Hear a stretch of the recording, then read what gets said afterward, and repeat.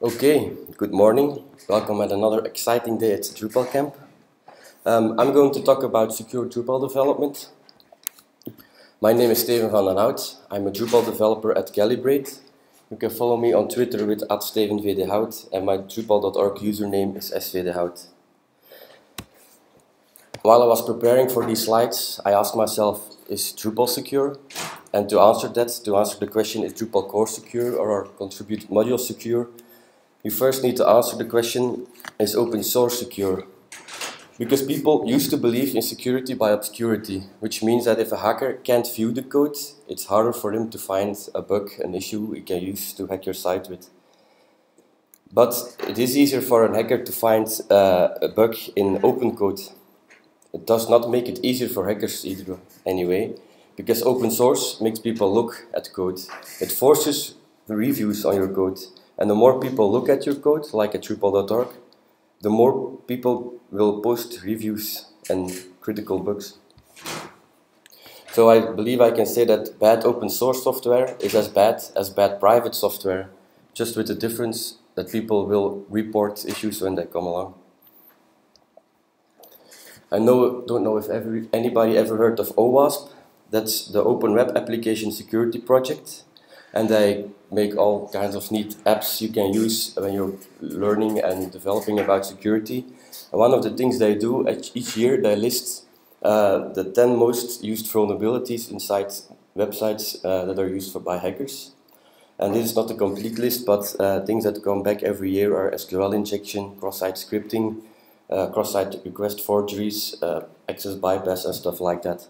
And later on in the session I'm going to talk about these vulnerabilities and what Drupal APIs do to help you secure your site against these threats.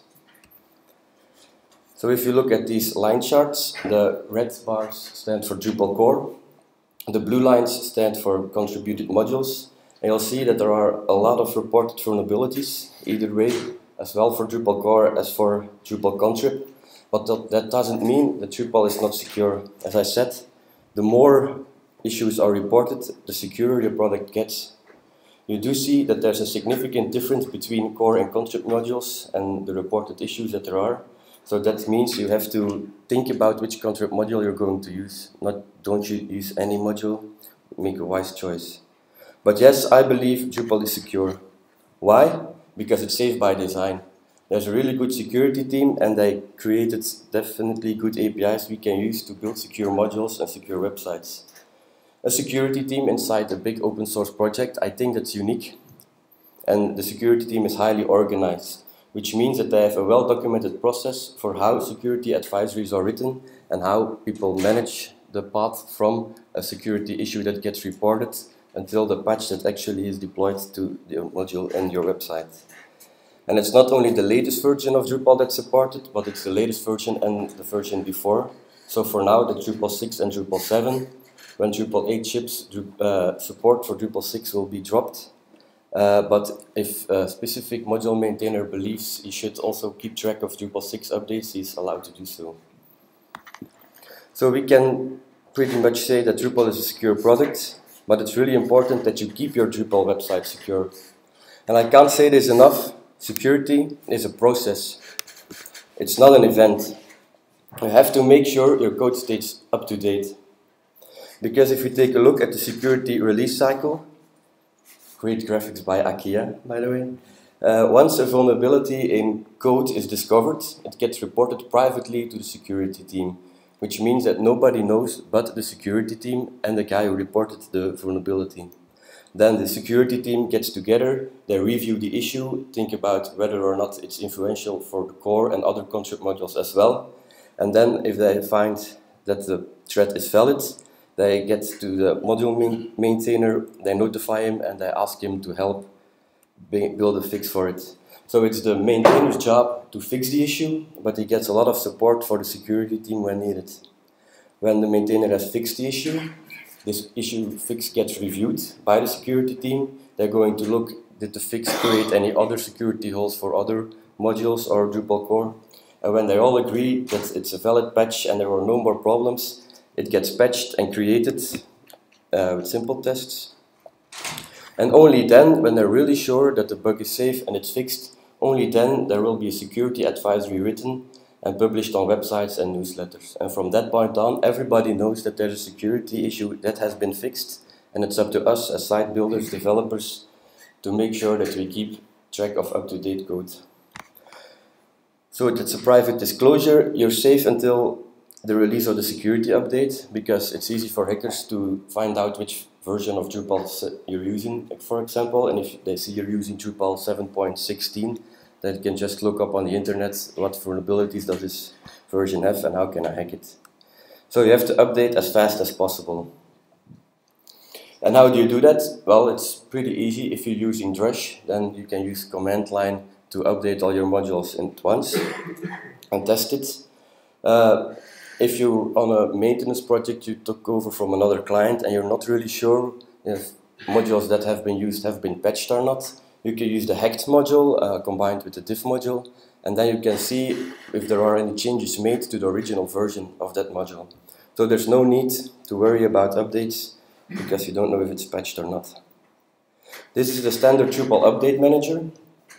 As core, you can just click it when you install your Drupal, and it will tell you when new modules are available or new security releases are posted. It can even send you an email, but there are way better tools to monitor your site. There are tools like Droptar, Nagios, Drupal Monitor. They all have their own Drupal project module which you can use to integrate with your website. And if you're using IKEA cloud hosting, you also have IKEA Insights. And this looks like this. I think that's the most well-designed monitoring tool. It gives you a score based on your performance, security, best practices that's done, and they give you really good tips on how to keep your site secure, and they keep you posted on new releases as well. So we know how to keep our site secure, then it's time to build one. And if we're building a Drupal website, most of the time we're starting off with choosing contributed modules. And I mentioned before, contributed modules do have a high risk of vulnerabilities. They are constantly monitored by all the users on Drupal.org, but not every module has as much users as any other. So it's good to have good quality assurance. And to make sure that the module has good quality, I usually check the usage. How many times has it already been used? You can see that's underneath the project download link. But I also check how many open issues does the project have. And what's the ratio between open and closed issues? Because one open issue is not much, but there are only 2 issues, it's 50%. Another good indicator is response time in the issue queue. If anybody files a bug, how long does it take before the maintainer answers back or fixes the bug? And good quality usually means good security, so you can be pretty sure if a module is a lot used that it's good stuff. But if you're not sure, or if you want to use a module that's really specific and only has a couple of users, I suggest you do a manual code review.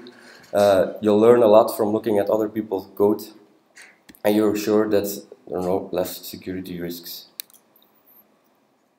So as I said before, keep up to date and use Drush Up for updates. And I talked about the hacked module to see whether or not a module is patched.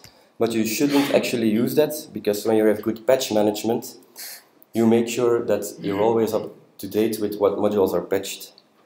So if you ever are in the case you need to apply a patch and you find one in the issue queue, I suggest that you read the entire issue, because sometimes at comment number 10 somebody filed a patch for your problem and it's listed green, so you think, yeah, I can go ahead, and then there are underneath 50 comments that say no, or it's going to infect this or that. Don't just click the first link you see, read the entire issue queue first.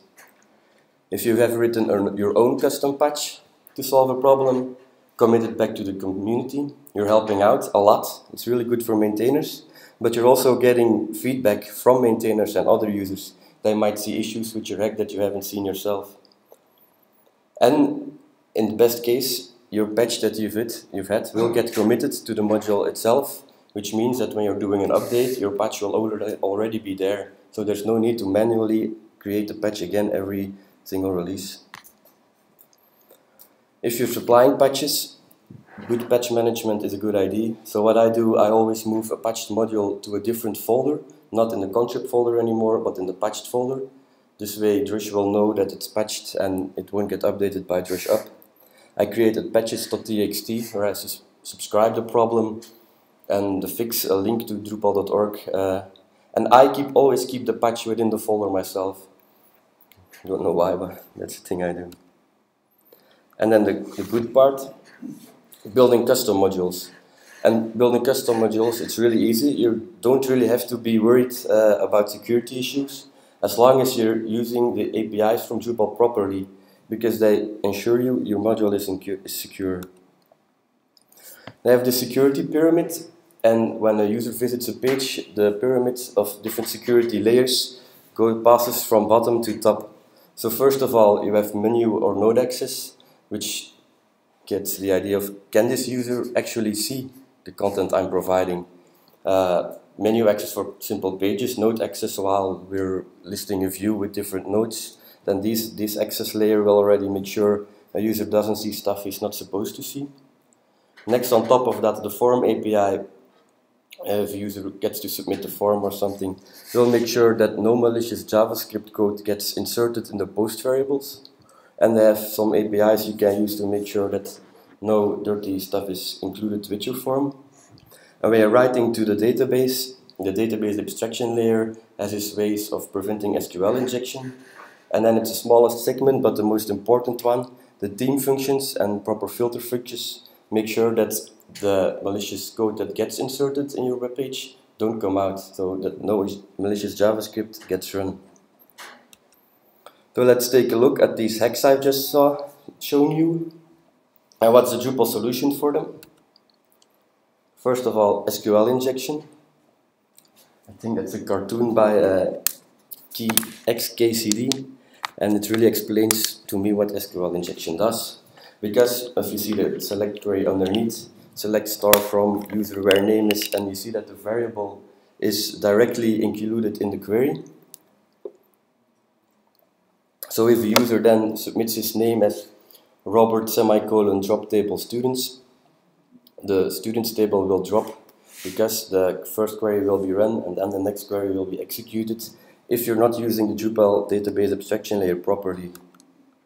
And it's not really hard, the database abstraction layer. You can just use DB query and your own query as before, only you cannot use the variable directly inserted in the query, but you have to use placeholders, :user, and in the query function you can then supply an array with all the placeholders you're using. This way Drupal will make sure that all SQL injection stuff gets cut out of the query before it's run. Another good idea is using dynamic queries. That's a little bit more advanced. It might have a little performance issue on selects, but if you're doing inserts or delete queries, then you might be better off using dynamic queries. And they go, as you see there, with different methods on the dbSelect object. A really big bug is cross-site scripting. That's executing arbitrary JavaScript codes on the page. So somebody, a hacker, posts a comment with a JavaScript link inside, and because he's not logged in, that's no problem for him. But when I, as user 1, log in afterwards, if the JavaScript code gets run, he's able to do pretty much anything. Because anything you can do as user 1 or anybody, JavaScript can do better and faster because they're allowed to take over your session and they can easily submit forms and stuff. So that's really important to watch out. And you just have to make sure you don't trust user input. And user input is not just what people submit in a form. It's a title or a body, but it can also be log messages. People can be fiddling with the URL, or they can change the post call that's been made to your form. But it's also possible to change the browser's user agent or headers you're submitting to the website. And there was this module that just created a list of all user agents that visited the site, and if an administrator went to the list, it would just spit it out without proper API functions, and that way if anyone ever changed this user agent status to be HTML, it would get inserted in the website and it was a security threat. And it's pretty easy to fix. First of all, when you're submitting forms, you have to validate them. Make sure that no malicious stuff gets in. First of all, when Drupal renders a form, it builds a sort of cache from the same form, and when Drupal then later on submits the same form, it creates the same hashed version of that form and compares it to the first one. So if anybody with JavaScript or anything inserted extra fields or stuff, or extra options to a select field, Drupal will notice and will tell immediately that it was an illegal operation. It makes it a little bit harder to write Ajax-based forms, but there are APIs for that as well. But the most important thing to know about form API is that you should never use the post super variable, because that's where people can insert funny stuff. Drupal already filters the post variable and inserts them in your form state values parameter. So if you're using that, then the post stuff will not get inserted. And it's not really just what goes in with the form submits, it's not what goes in Drupal, it's what comes out, what gets rendered to the screen. And anything that's not trusted has to be properly formatted when it returns or when it goes back to your page. So I suggest you never use full HTML as a filter format for your clients, because although JavaScript codes might be filtered out, there are a lot of other issues that can inform. I always use the default filtered format for clients, and I just give them extra tags if they're needed. Also, if you're writing custom code and you're printing something to the screen, make sure you use the filter functions like check URL, check plain, check markup, filter XSS. And with this diagram you'll see how it works. So you have to ask yourself, is this piece I'm showing on the screen a URL? Yes, then I'm using check URL filter function. If it's just plain text, no HTML text or whatsoever, we're using check plain. If there are some HTML text allowed, which you just submit like filtered HTML, we're using check markup. And if it's plain HTML, like the full HTML filter format, we're using filter XSS. That way only malicious XSS stuff gets excluded when you're showing it on the screen. And only when you're really sure that the variable you're rendering to the screen can be fully trusted, it's allowed to print it directly. But even for that, you're probably going to use the D function, because you would want to translate it afterwards. And if you're using the D function, it will also go past check plain. You have to notice that if you're using these placeholders inside your D function with an ampersand or a percentage sign, they will be rendered as plain text. But if you're using the exclamation mark variable, then it will be rendered as full HTML as is. So you probably should never use the exclamation mark placeholder. If you're using the link function, the L function, it will also be passed through check URL. And if you're doing other stuff like Drupal set title, even then Drupal will make sure the check plain is run, so no crazy shit gets rendered to your site. Cross-site request forgery. That's a threat that happens when it's possible to take an action without confirming intent.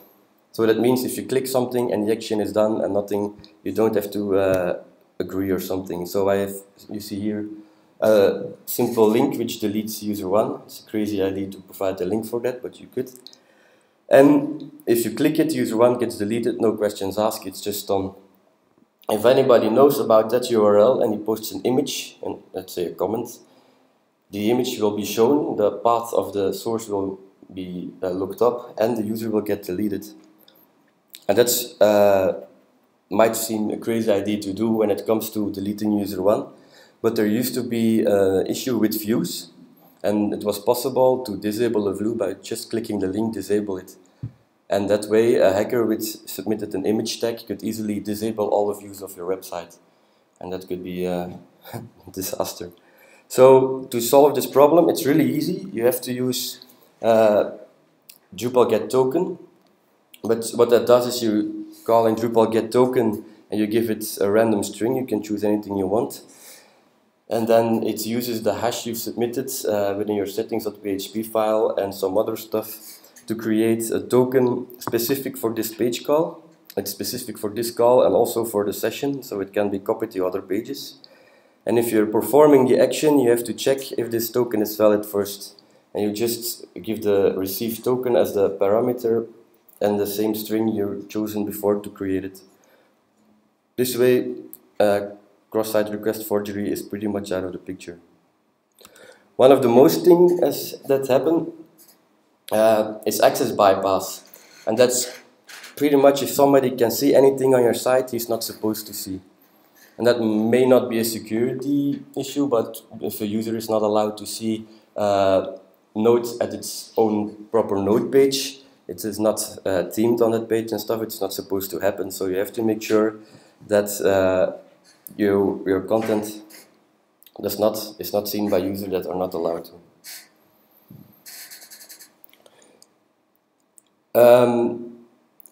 Let's say we're creating our own custom block which lists nodes. So we're doing a query on the nodes table and we're getting some fields and we're showing them on the screen. That query will just get all queries, all nodes that are within the where function of your database query, but it will not get rewritten. And in Drupal 6 we used to have Drupal rewrite SQL, and Drupal rewrite SQL rewrites your SQL so that you could add additional parameter for filtering on access permission for say. And if you're using the add tag methods in Drupal 7, you can do the same thing. So what you have to do, if you want to manually create a query that lists nodes or users, you add a tag with the base table you want to rewrite the query on. And if you do add tag nodes access, only nodes that is a user allowed to see will be shown when returning that query. That way, the query will only show you nodes the user is allowed.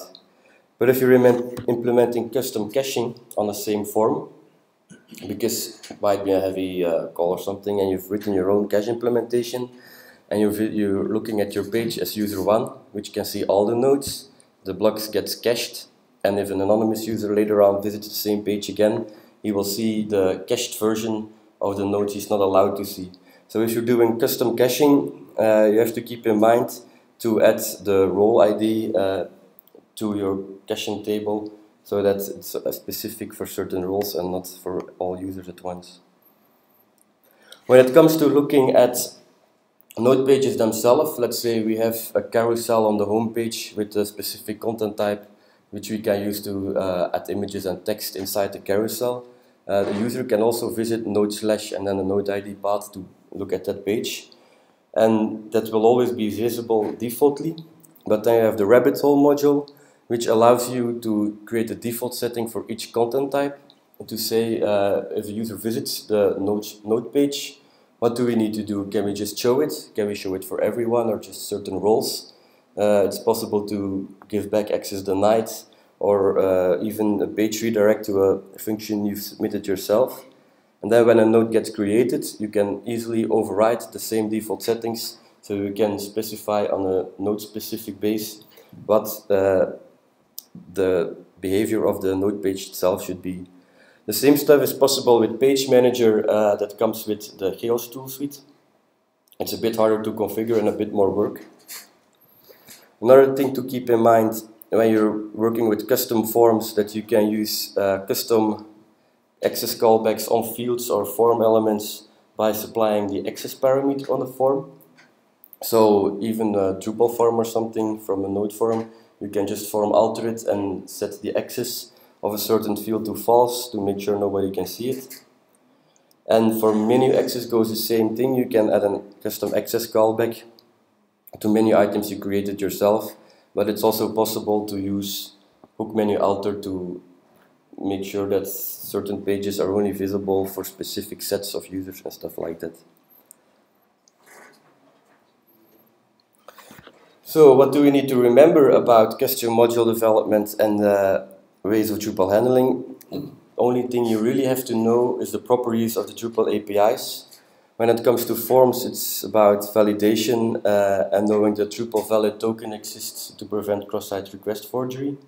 The database abstraction layer uses placeholders or dynamic queries to secure against SQL injection. And you can use the add tag method to rewrite your SQL based on the node access table. And the most important one, the filter functions, it's not really hard to use, you just have to use them. Functions check URL, check plain, check markup, filter XSS, and they will also come with functions like TL and Drupal set title. The most used place for a hacker to hack your site will come through the theming layer. So it's important that you keep your theme secure as well. And I believe that's not really the themer's responsibility, because a themer should never write any logic inside its templates or its code.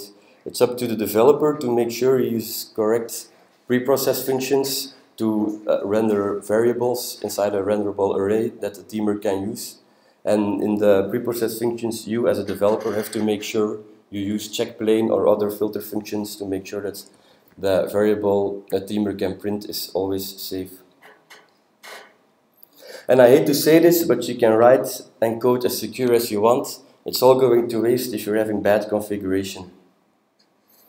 Because if a guy like Joe from advertising can give the full HTML filter to an anonymous user, don't bother doing security, your site's gonna get hacked.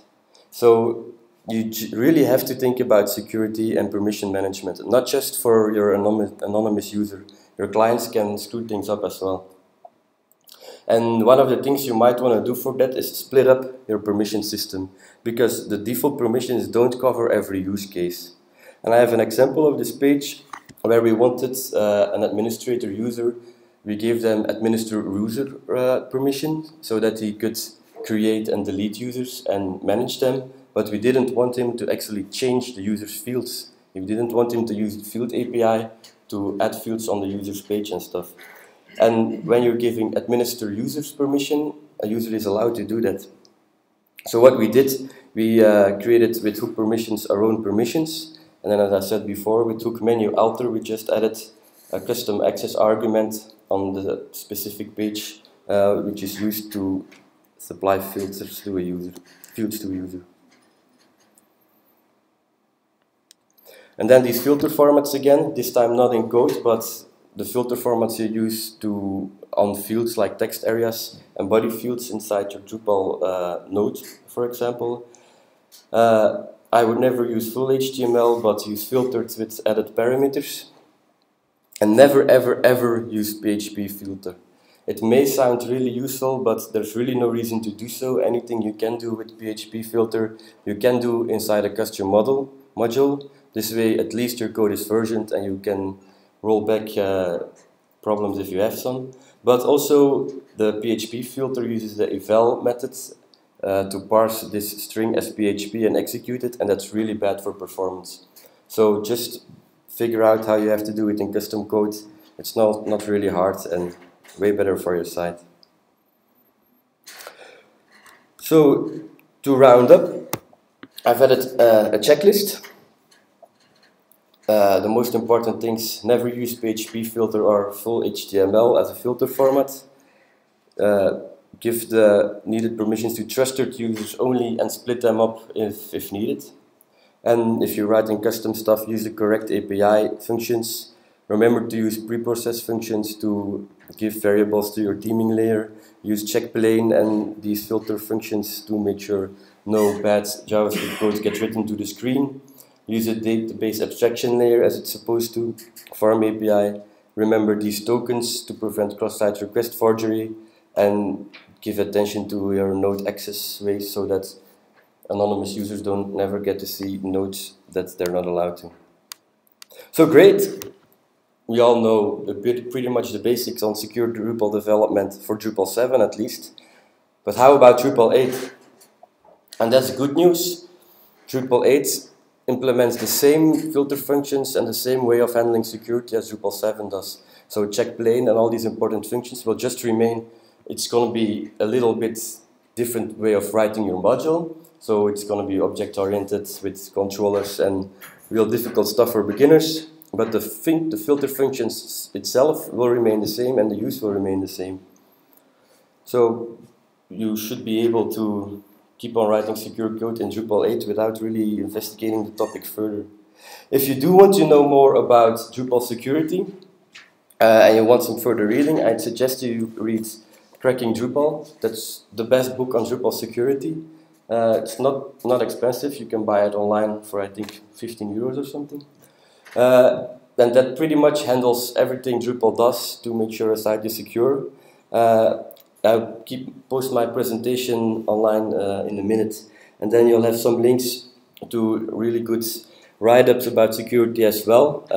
Writing secure code on the Drupal.org page is the main page you're going to visit to start with Drupal security, and I've added links to some other talks about security. I've seen one in Denver and Munich. And I don't see it standing in between here, but Akia has also written a really good security report. I think it's called drupalsecuritypager.org. I'll find out later and I'll post it when I'm submitting my sessions. So that's pretty much what I wanted to tell you about writing secure code and the basics of it. So if anyone has any questions, you can ask, or if you want to go into a specific use case, you can contact me on our booth inside the lobby. We can talk about it if you want. Any questions?